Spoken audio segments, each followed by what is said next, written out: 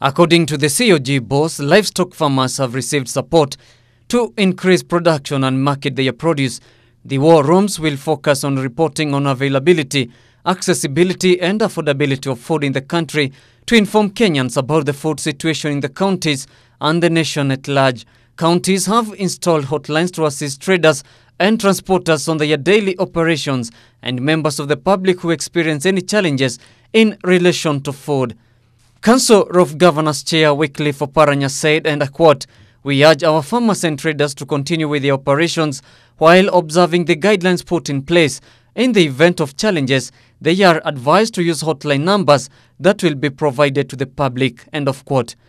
There have been concerns that the country may experience a drop in maize production and other food crops, mainly because of the effects of COVID-19.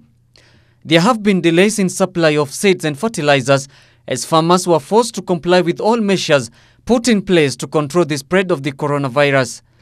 Kenya Farmers Association Director Kipkoril Menjo said, and I quote, "Despite the challenges, most farmers have planted crops in their farms, but we still have a considerable huge number who are still planting with the ongoing heavy rains in the most parts of the country." End of quote. Last year, the country recorded a drop in maize production by more than 10 million bags from the previous year. More than 44 million bags were harvested in 2018, compared to 33 million bags last year.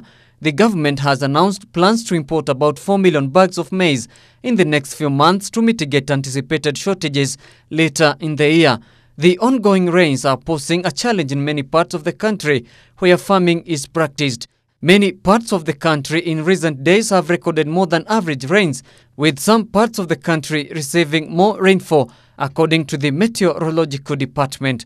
Reporting for Ebru TV, I'm Kaindo Stefano.